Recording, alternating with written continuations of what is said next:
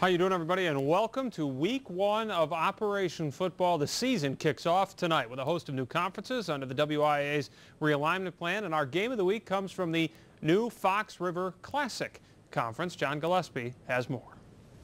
The all-new, powerful Fox River Classic Conference fields 12 teams, 9 of which made the playoffs last year. 2 of those 9 teams squaring off in tonight's game of the week. Green Bay Notre Dame facing the home team, Green Bay Southwest. Former Packer Bryce Popp making his debut as the Southwest head coach, and the Trojans strike first. First quarter, Ryan Sullivan rolls out and hits Jamon John in the end zone. Southwest up 7-0.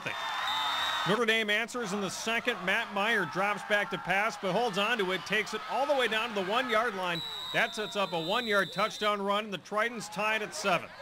In the third quarter, Notre Dame driving. Robert Moore breaks free, but just before the goal line, Matt Vold knocks it out. A huge play in the game. It swings the momentum back to Southwest as the Trojans recover.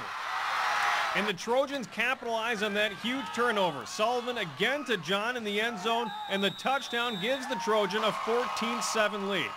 The Tritons threatening again in the fourth quarter, but a botched handoff leads to another fumble, and the Trojans recover again.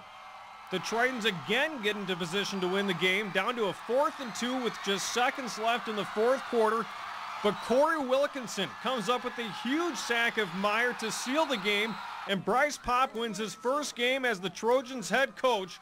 Southwest wins 14-7. We had some few adjustments.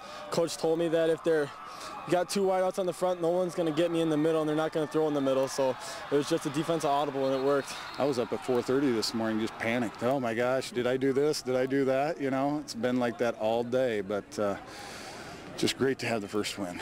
So the Bryce Popp era starts off 1-0 here at Southwest, and Notre Dame drops to 0-1. But the silver lining for the Tritons is that this game does not count in the conference standings, since this technically was a non-conference game.